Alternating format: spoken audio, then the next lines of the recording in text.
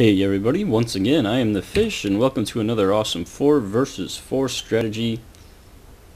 This time it's going to be Terran, and again this is a response to my original Zerg strategy video where I did a simple Ling Rush build. In this case I'm going to be showing you guys how to do a pretty simple 3 racks build. Now if you guys haven't, I'd recommend going back and watching my Protoss video. And because in my Protoss video I talk a lot about mechanics, and I also talk about some of my thought process of how I'm going about doing my builds. So in this game, what I'm going to be doing is very similar. The first objective that you want to do is you want to get up to about 25 SCVs, enough to get your main saturated. You want to get your orbital out. You want to be basically set up to have some income, have some mobility, have some ability to do different things. So now I build my supply depot on 10, halfway through your 10th SCV. You plop down your supply depot so that it finishes about the same time as your 11th SCV. Then the next thing you're going to be worrying about is to get your barracks down, of course, all very standard.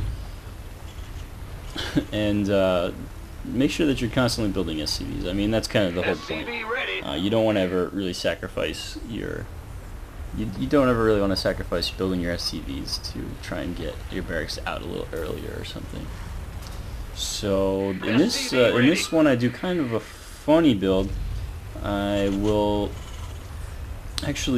go for the gas before second racks, and I get a little bit of a delayed orbital. You should normally get your orbital at either 15 or 16 SCVs, but I wait until 17 supply, I should say. But that's okay. You can do little knickknacks, different things. Talking about a couple seconds here and there isn't going to help you until you get into the really high leagues. Oh, I forgot my disclaimer. I'm a Diamond League. But Terran is definitely my worst race. I'm much better with Protoss and Zerg. So take this for what you will. If you're, I don't know, I'd say platinum or gold or below, this should help you a little bit. Maybe get you thinking about it a little differently. So now that I've got my wall finished and I've got my second supply depot, I've got my command center becoming a orbital, I can start to focus on different stuff. And this better be good. Now I realize there's a hole in my wall, so I put my second barracks down there, and then I want to quickly get a third barracks down as well. So phase 1 of this build is going to be to try and get your orbital command up to get enough SCVs down. Getting saturated isn't as important as getting your orbital finished. That's the most important objective you have for the beginning of the game. Because mules are just so good. So then you get your 3 barracks down, and I should speed up this game a little bit. You get your 3 barracks down, and then what I like to do is I'd like to just have about 4 Marines out, and then I do a little bit of teching. So what I'll do is I'll use my 4 Marines just for defense or to help hold off any aggression against my allies. And then what I'll immediately do is I'll go into building starting to get +1/+1 upgrades. So you see that I'm getting 2 engineering bays right near my front door, which is a little unusual. Don't see people do that at the 6-minute mark, but I like to do it. You're basically cutting like a marauder and a couple marines at the beginning in exchange for +1/+1, which is kind of a cool little trade as long as you're not trying to put on super early pressure. And then I think in this game I immediately started going into I get a factory pretty soon. Research but complete. Then I also, another cool thing you can do with this is you don't have to commit to anything really. You can open up 3 racks and then switch into something else. You can like switch into siege tanks once you get your second base down. And so in this game though, I think I just stick with bio. So it can be flexible, but this is the opener. 3 barracks. Oh, on your barracks, if you didn't notice, it's usually 2 tech labs and 1 reactor. You can go 1 tech lab, but it makes it very tough to get your 3 key upgrades. And your 3 key upgrades that you're going to need to get are, of course, stim and combat shields, and the one for marauders. I forget what it's called at the moment. but you want to make sure to get those out really soon. As you can see, I think I'm just finishing up stim. Upgrade complete. And so I've got all the upgrades now, I believe. And yeah, so phase 1's done. Where I got all my SCVs. Phase 2, I've got my infrastructure. I can get upgrades. I can get 3 barracks. Now, phase 3 is going to be to either put on some pressure or expand. Now, since they attacked us, I decided the best thing to do would be expand. Another thing that I like to do with this build is to get a second command center fairly early. A modified version of this build, what you can do is get 1 racks, throw down your command center, and then go back into the 3 racks build. Or you could play standard from there. What that allows you to do, it allows you to kind of fast expand. But it can be risky if you only have a few Marines to defend with. Additional supply but that should be... It should be pretty easy for you to do that. Get a ton of SCVs out, get 2 orbitals, and then you can basically just add on barracks after barracks after that. One thing to kind of pay attention to is the timing of your factory. If you get it too early, you can really sacrifice the early units to get ahead in the tech path, but I'd be very careful doing that. Make sure you know what your opponents are doing before you do something like that. But you can, I would say that, I mean, in this case, it's a little bit late right now, but my timing on these medevacs, it would have been helpful a little bit earlier. But, to make up for that, I think I get 3 star ports. The other reason that I did that was just in case I needed to get Vikings. I saw a ton of them. Our allies are being attacked.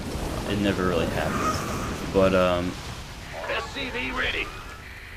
those are a couple different modifications you can do. With this build, you want to favor bunkers if you're playing defensively. You can get 1 or 2 down to try and defend a natural expansion. It's the best thing that you can do. Bio, the thing about bio though to be aware of is once you kind of commit to bio, it's hard to really switch. It's hard for you to say, oh, well, my opponent's got 1,000,000 Colossi, now I need to go and get something else. I need to get siege tanks or Thors, or I need to get Vikings. If you're going bio, it can be tough to do that. It can be really tough to do that. So my recommendation is to think about your unit composition. If you're going up against Protoss, try and get ghosts out quickly. Stick with a lot of Marauders if they're going with a lot of Stalkers. But if you're going against Zerg, you want to get more Marines. So you want to get more, you know, reactors on your barracks. So again, you can see I'm getting supply blocked and stuff. Like I said, Terran is not my best race. If I was playing Zerg, I'd probably be pretty close to maxed out by now, but I'm not playing Zergs. But anyway, once you do get into the late game, you want to think about using mules to your advantage. Get extra command centers, get extra orbital commands if you can. I've actually got 3. I don't think you can see. I think I get 3 in this game. But use that. Use the mules. Make sure you stay up ahead on upgrades. It's very, very important to make sure you stay ahead on upgrades. With almost any build, but with this one in particular, especially if you're going up against Protoss. If you're going up against Zerg, it's not as important. If you're going up against Protoss, it can be really, really useful to get, especially +2 attack. Infantry attack, level 3, get it as quickly as you can. And it'll help you. I've played games where I've gotten 3/3 upgrades and my Protoss opponent has gone like +1, +0 or something, and they had this huge Colossi death ball that was like as much supply as my bio army, and I somehow just ripped through their entire army, and it's just because of the upgrades. So I advocate getting those 2. I know it's unorthodox, but I really advocate getting those 2 engineering bays up quickly. So make sure you do that. And then, oh, don't forget to build your armory. Because you're going to need that to get +2/+2. I think it's another thing. I routinely forget to build the armory. Upgrade complete. So yeah, to go over mechanics a little bit, it's a little harder with Terran to do the thing where you just watch your base, because a lot of times you need to just switch between your buildings. So what I like to do is keep them my orbitals on 1, that way I can scan, I can drop mules very quickly if I need to. That's number 1 hotkey, I should say, and then number 2 is all my barracks. So that way, periodically, I just switch between 1 and 2 and make sure they're building something. You should like always building something out of your buildings, no matter what. Then I also will hotkey my starports to also make sure that I'm building stuff, make sure I'm getting medevacs out. And you can even hotkey your engineering base as well. Pretty good thing to do. I like to hotkey your engineering base, hotkey your barracks, and then you really only need one hotkey for your bio ball.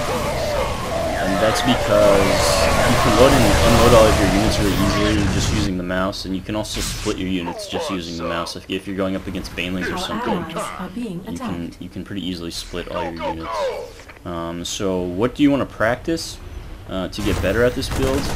Well, one is going to be your build orders and your timings, making sure you don't get supply block like I do. Making sure to do, you can do timing attacks where you do like +1 attack and you get 3 racks and attack with stim packs, and that's really effective. Another thing to practice is splitting up. Like here what I did was I did half my army and then the other half later, and you can stim like half your army. It's a good thing to do against like banelings. I was expecting to see some banelings, but they didn't materialize there. And then finally, macro. Once you get onto like 3 bases, or you get up to even like, you can get up to 4 bases pretty easily by just flying your orbitals around. Like my green teammate, he's on 4 bases. Practice dropping mules. Practice farming out like, the big mineral patches just using mules, and practice getting huge clumps of units. Make entire giant death balls of bio units. So yeah, anyway, that's going to be the end of this video. I hope you guys enjoyed it. Hopefully it can help you get a little bit better. Like I said, Terran isn't my best race, but I think that this should help anybody who's in mid to lower leagues. And yeah, so guys, don't be afraid to press the like button if you like this video. If you want to see another strategy that I do have several other different strategies that I use just particularly for 4 versus 4. And hope you guys enjoyed. Thanks for watching.